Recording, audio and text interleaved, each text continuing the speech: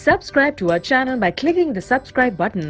Click the bell button and enjoy the latest uploads from our channel. We are talking about movement या फिर locomotion.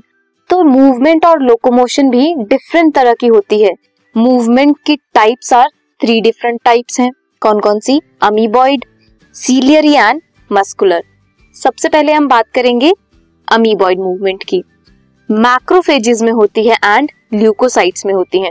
Leukocytes are white blood cells. Macrophages और leukocytes में होती है कौन सी movement? Amoeboid movement. एक special feature है that उनमें सूडोपोडिया प्रेजेंट होते हैं। फॉर्म होते हैं by the streaming of protoplasm. Pseudo means false and podia mean feet. False feet जो है they help in capturing the prey. Capture करने के लिए यूज होते हैं और मूवमेंट के लिए भी यूज होते हैं। एग्जाम्पल इज अमीबा में प्रेजेंट होते हैं। साइटोस्केलेटल एलिमेंट्स होते हैं like microfilaments. They are involve in amoeboid movement. क्या इन्वॉल्व होता है अमीबॉइड मूवमेंट में? साइटोस्केलेटल फिलामेंट्स या फिर माइक्रोफिलामेंट्स इन्वॉल्व होते हैं। Next is ciliary type of movement. Ciliary, सीलिया means सीलिया के थ्रू जो मूवमेंट होगी उसे सीलियरी मूवमेंट कहेंगे। कहाँ होते हैं सीलिया? इंटरनल ट्यूबुलर ऑर्गन्स में प्रेजेंट होते हैं। तो वहां पे कौन सी मूवमेंट होगी? सीलियरी मूवमेंट होगी। कोऑर्डिनेटेड मूवमेंट जो होती है सीलिया की इन द ट्रैकिया। ट्रैकिया में होती है। ट्रैकिया भी क्या है? ट्यूबुलर स्ट्रक्चर है।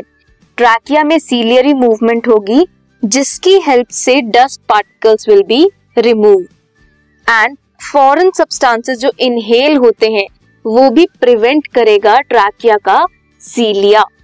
सीलिया क्या करेगा? प्रिवेंट करेगा फॉरेन मटेरियल को एंटर करने में एंड रिमूव करेगा डस्ट पार्टिकल्स को।